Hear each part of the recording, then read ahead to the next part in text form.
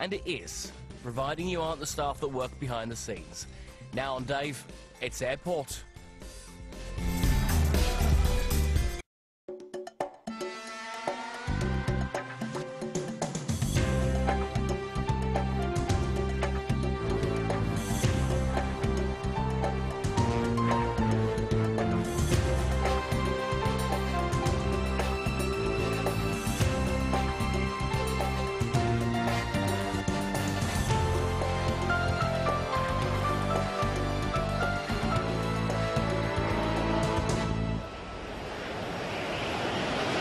It's Sunday lunchtime at Heathrow Airport. Air traffic control are dealing with an emergency.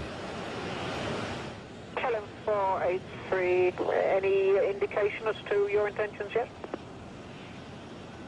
Yes, sir. We have the intention to make an emergency landing at Heathrow, and this is due to the unsafe gear. We need approximately 15 minutes for the preparation, and then we'd like to start the approach. Understood, KLM 483. Flight 483 is now 12 miles out. Heathrow's southern runway is cleared for its arrival. KLM 483, could you tell me, is the gear visually down? Well, we can have a look outside the cabin into the landing gear system. It is down, but visually can be seen as not locked, so there's a high risk of collection of the gear after touchdown. 8 miles from Heathrow, Flight 483 has just 4 minutes to go. Hello, 483. Can you give me number of people on board, please? POB is 45, KLM 483. And just to be sure, we would like to declare an emergency. That is Mayday, Mayday, Mayday, KLM 483. Unsafe main gear indication. At this present status, we have 600 kilogram fuel left, which gives us a low fuel emergency upon landing, and we expect a collapse of the left-hand main gear upon touchdown. KLM 483, roger, roger your Mayday, and the rest of the message understood. Fine, good luck. KLM 483, thank you. Heathrow receives only 2 Mayday calls a year. The airport is on full alert.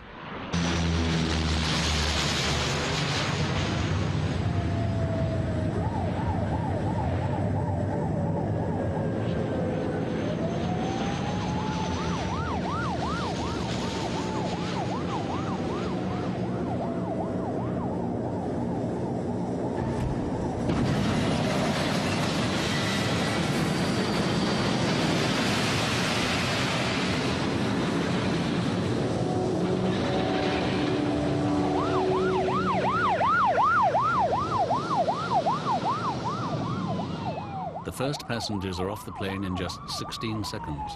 In less than a minute, everyone is out.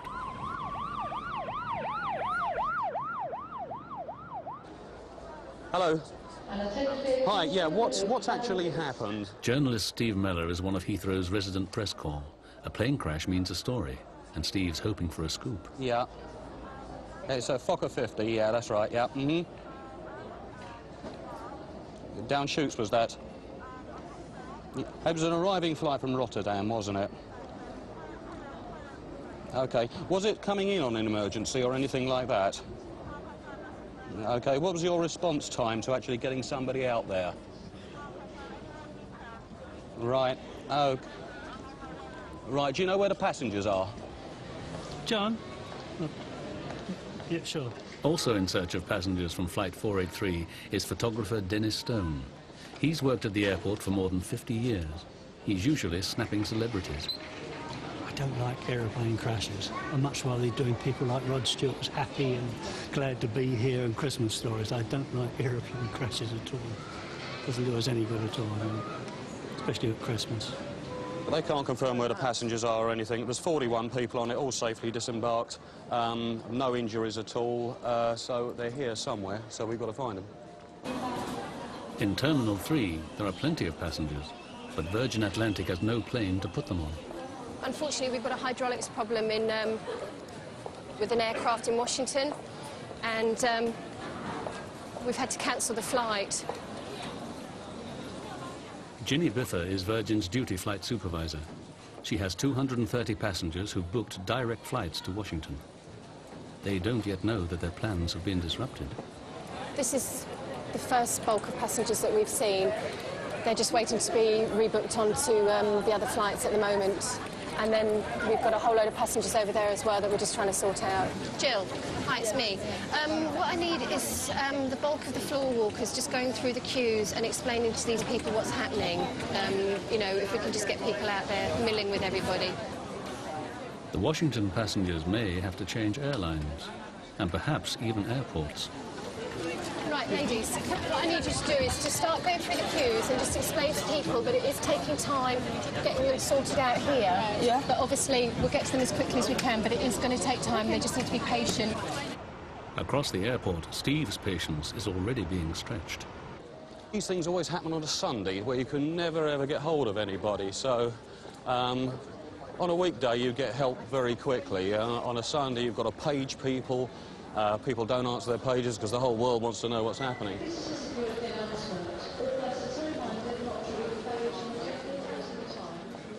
Are the passengers in here? Yes. Yes. Can we have a word with one or two of them just to find out what happened? That's we what we will want to know. ask if anybody wants to talk to the press. But Yeah, can you say? I can't guarantee. Can you phrase it that we'd like to speak to them, not you don't want to talk to them, please? We will say the press are anxious to speak to anybody. Yes. But Yeah. that's all I can Just promise. you know, just one person to just tell us what happened.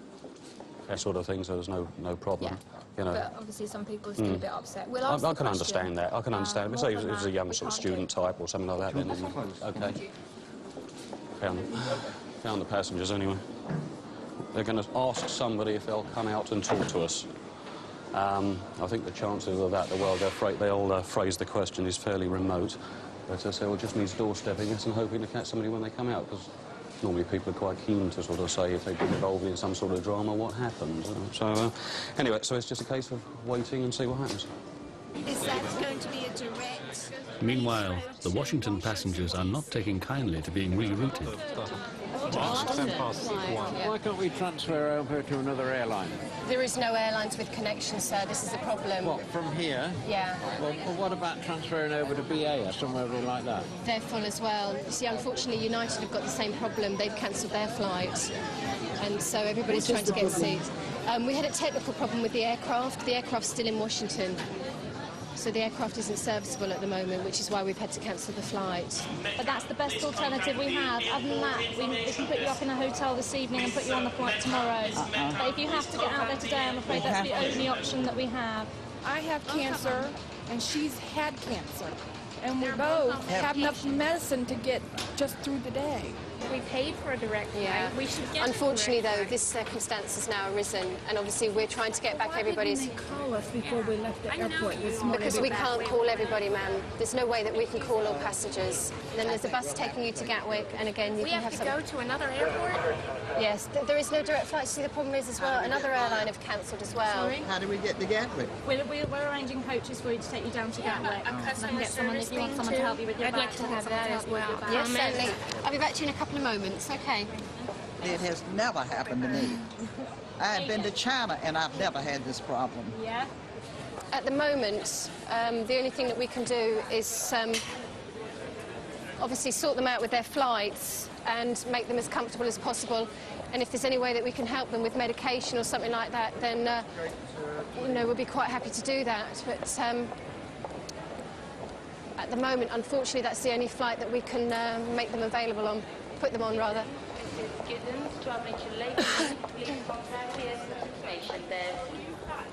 And the hair is actually reflecting how the day is going. Well, it's not too bad. No, I always say that if I've had a bad day, it reflects in my hair. And I don't know.